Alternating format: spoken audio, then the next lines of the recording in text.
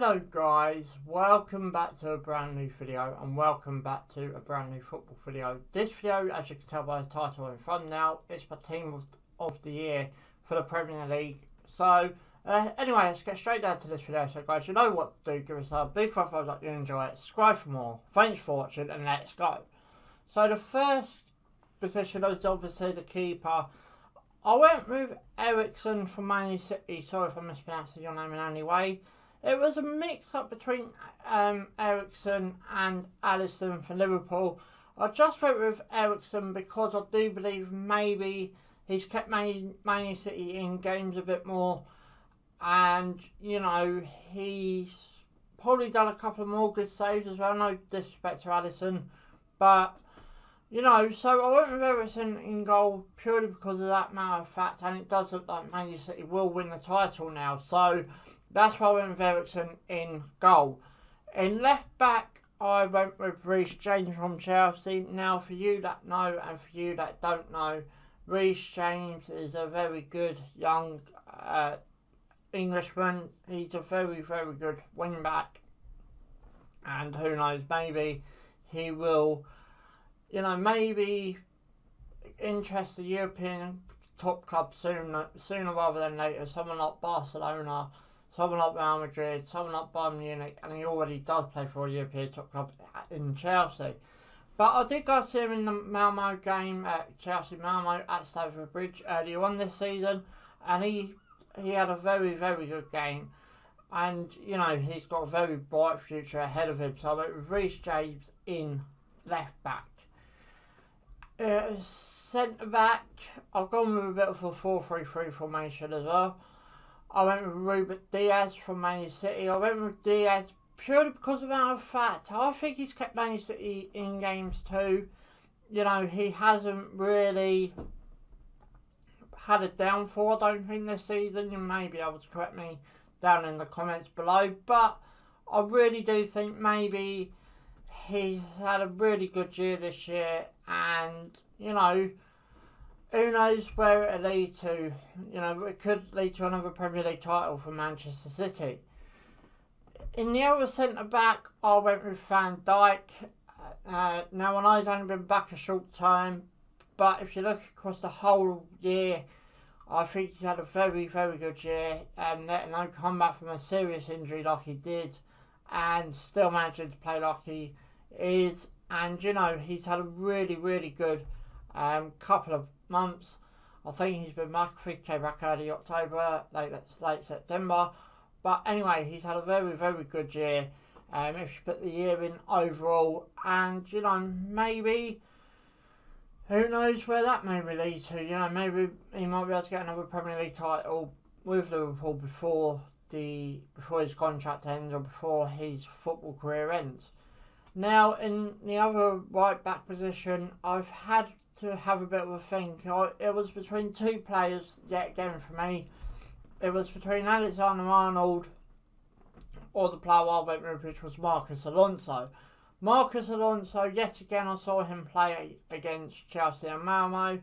And for a wing back who used to play in the right back position, let's not forget that, you know, under Frank Lampard, I think they used to play 4 at the back. So he's had to actually change quite quickly his positioning and everything else. He's done a brilliant job this season alone, you know, let alone any other season. And this is actually the first year I've done it as well. So I went with Alonso and right back just purely because what he's done and what he's doing at Chelsea. You know, anyone would surely be happy to have him in their squad. Now, in CDM, I didn't have no real pick.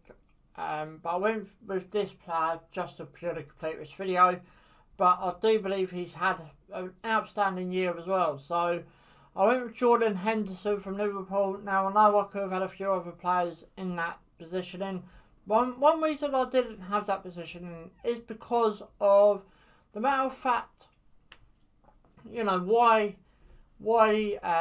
should he not be in there? I think he had a brilliant year for England, letting alone England reaching the Euro 2020 final, and he ain't had that bad year for Liverpool, even though sometimes he is on the bench.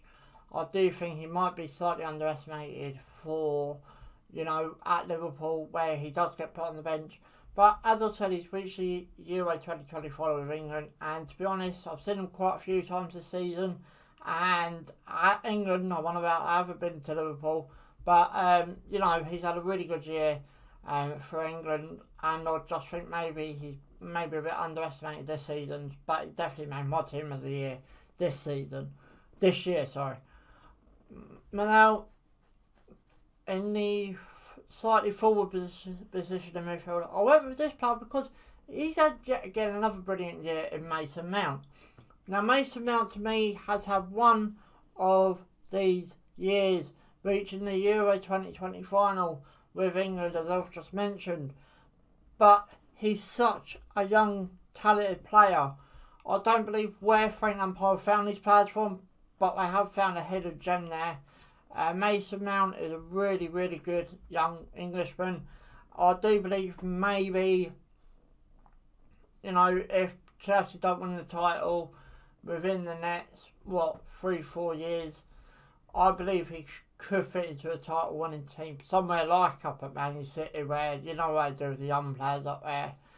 Let's just at the likes of Raheem Sterling and players like Kevin De Bruyne as well. But, you know, it's got to be one of them things with Mason Mount. A very good young Englishman.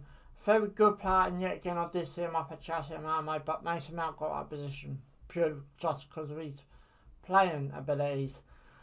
Now, the other slightly forward position, I went with this player. I think you all agree with me on this one. I went with Phil Foden. Yet again, what an outstanding career he's had. I'm not agreeing with what he's done with Jack Grealish, but I'm doing on the field only, and to be on the field like he is, scoring goals like he is as well, you know, let's not forget that he has been really good scoring goals. So I went with Phil Foden in that, and his capabilities this season have just been out of the roof. So, you know, I'll stick him in there because I believe he deserves to be in there as well. You can always stick your team of the year down in the comments below after this video. My next, right wing, left wing, wherever side you want to put him, I went with Bernardo Silva with Manchester City. Why Bernardo Silva? Because if you take out maybe, you know, his bench, I know he gets benched quite a lot, but I think he's been starting quite recently. Please don't quote me on that. But, you know, he's had one of these brilliant years where maybe he could have done a bit better. He could have done a bit worse as well. But I think for the player he is, for the way he's having to come into games, he's had a brilliant year so far. And, well, the year's nearly finished. So I think Bernardo Silva deserves to be in there. Next, we go with the striker position. I went with the one and only Cristiano Ronaldo.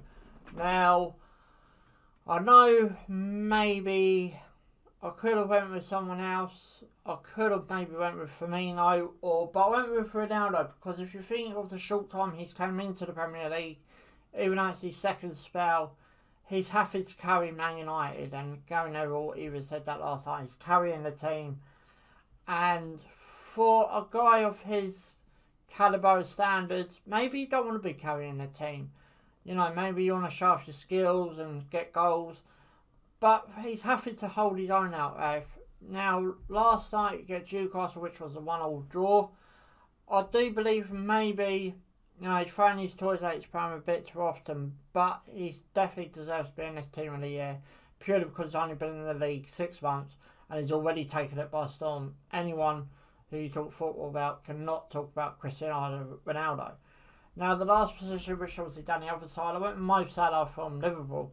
Mo Salah, to me, always makes my team of the year. I know I said this is the first time I've done it, but maybe every year he's been playing in the Premier League, he won't make my team of the year without no doubt. You know, he's had one of these really big careers at Liverpool, where he could be on the move soon as well. But, you know, Mo Salah just made that because of his calibre in the Premier League and what he has been doing, scoring goals galore as well. But anyway, guys, I'm going to bring this video to an end. So, guys, you know what to do. Give us a big thumbs up if you enjoy it. Subscribe for more. Thanks for watching. Ciao for now.